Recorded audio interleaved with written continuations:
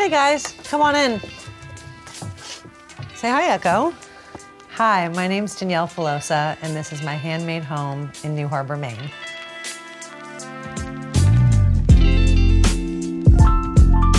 Welcome to the Seawood Sanctuary.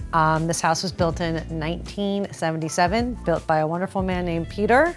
This was before I knew who Peter was, but Peter Knaus was living at the time in upstate New York and saw an advertisement on the cover of a newspaper to build a home for himself sustainably in Maine. So he decided to move to Maine and go to the Shelter Institute, and where he decided to build this house. From 1979, he started living in it.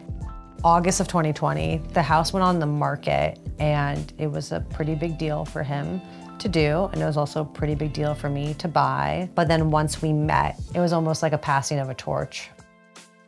What I love about this home, and I think what other people love about this home, is the light and the windows. These like open pan windows are really beautiful. And the fact that you just kind of get to see trees from every angle facing south. It was built south so that the sun comes in and it's solar. It felt like I had been here before in a weird way, but also that it had its own soul to it. It kind of felt like I was just walking into a piece of art. I like to call it the snow globe, especially when it's snowing, because you just kind of feel like you're in this little pocket of stillness. Like I call it the sanctuary for a reason, you know? Let's start in the kitchen. So my kitchen is pretty tiny. It kind of feels like a boathouse kitchen, but what I love about it is the open shelving. I get to really think about the glassware and the bowls that I chose, so everything kind of, this in itself feels like its own piece of art, which is nice. I found these really adorable, like cast iron, I think they're ashtrays. I think the simplicity is great. I think it kind of keeps me to have to be organized, which is really nice. So this makes me think about intentionality a lot. It makes me think creatively in ways that I wouldn't have before because of just how it's laid out. I got this idea from a family friend of just decorating your refrigerator rather than keeping it boring and white. I kind of have just like made my own collage, and all these things kind of have like a little story to them. I also get a lot of ridicule for framing my fish bag, but I just think the graphic's great. This is a score being kept in, I think, a 1977 basketball game that Peter did while he was watching the Knicks versus LA Lakers, which I think is kind of symbolic and funny because I am from LA and Peter is from New York. So we have this to match ourselves, but I'm never gonna take it down. I think it's great and I don't want to erase it. So this is the living room. This is mostly like entertaining space, and there's a lot of really special pieces in this room. One of them is my car print. I bought these when I was 19 at a flea market. Knowing that I've kind of always consistently had the same taste is something that I am proud of, I guess, in a way. This I love, that's just a needlepoint. Everyone that ever sits in that couch is always like, what is that? Is that made out of fabric? But then I have this kind of wonderful and bleak life stage of a woman that I got at an antique mall in Wisconsin. I wanted to start collecting like women's suffrage art. What this says is a telling of the times of where women were at. This is kind of the Peter and Danielle combination wall. So this is one of my favorite pieces, and this was a gift my mom gave to my dad in the 70s. This was definitely the inspiration for like the nautical theme for this wall. Then I found this like amazing sailor last year at a garage sale for $1 that kind of matches perfectly with him. And then these were Peter's, these like old fish like that I love. And so was this, and I just clipped some seaweed into it. And so was that. And then these seashells were Peter's as well, that he collected from like all over. I think those ones are from Australia. So I found this piece at a vintage store in LA when I was living there again. I was like, I'm gonna get back to Maine, I'm gonna get back to Maine. So I had this map being like, one day I'll be back in Maine and I'll hang it on my wall. And now it's hanging on my wall. There's a lot of like history, I feel like, in just the things that I own. And I love that. My first job I ever had was at an antique shop when I was 14. So there's just been this like interest for things for a very long time. I think there's a lot of beauty, and especially in old things, you know, craftsmanship and how things used to be made versus how things are made now. It's very different. So this is the guest room. I should also say this is my mom's room. She'll get very mad if I don't say that. This is my mother's bedroom, also the guest bedroom though.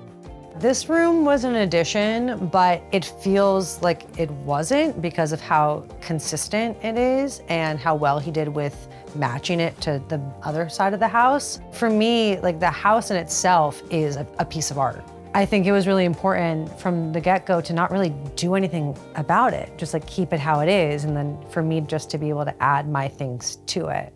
I get to be in this beautiful home that he built. Anytime I do something new, I always like send him over a video or a picture, being like, look what I did.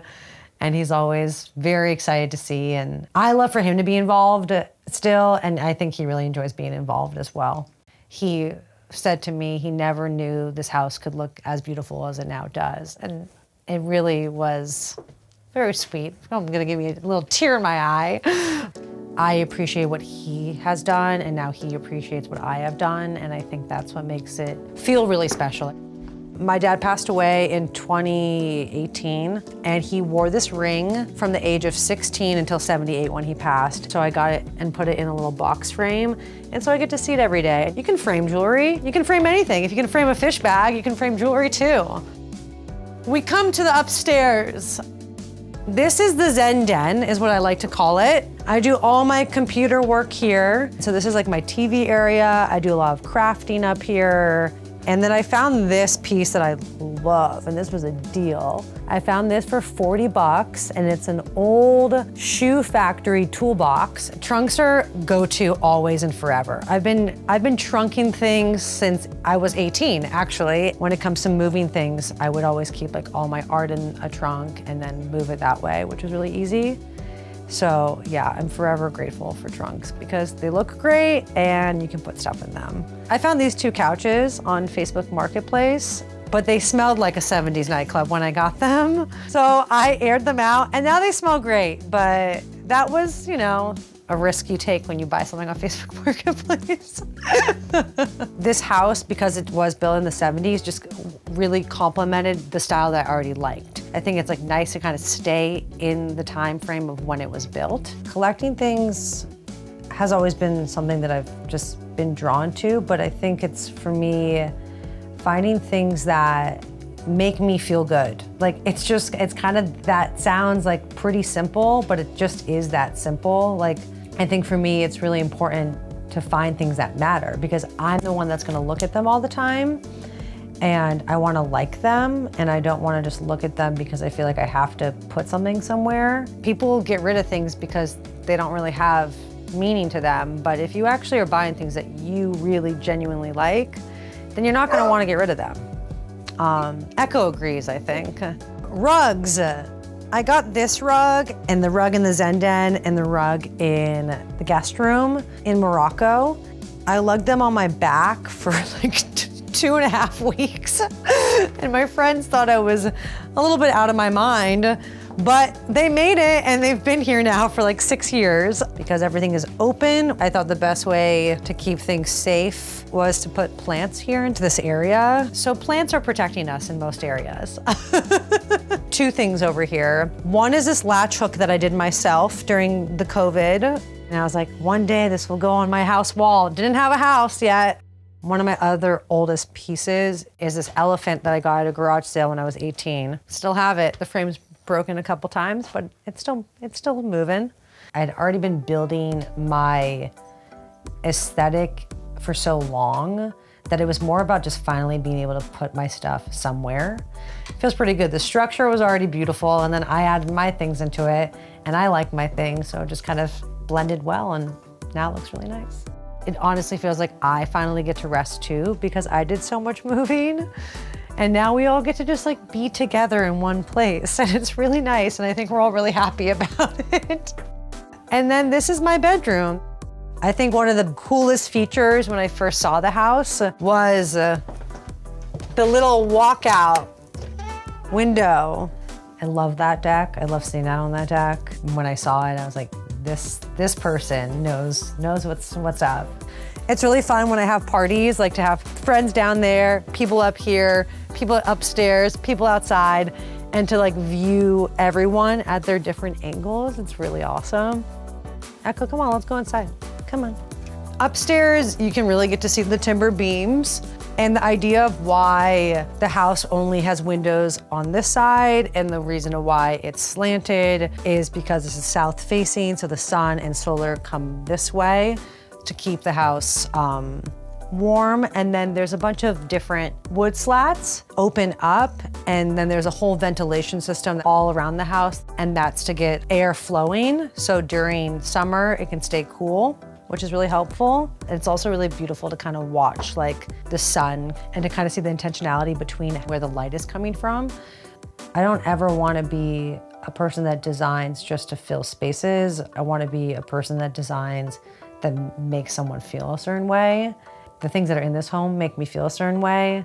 So even if like I'm doing nothing on a daily basis, if I can just look at my things, I'm pretty happy.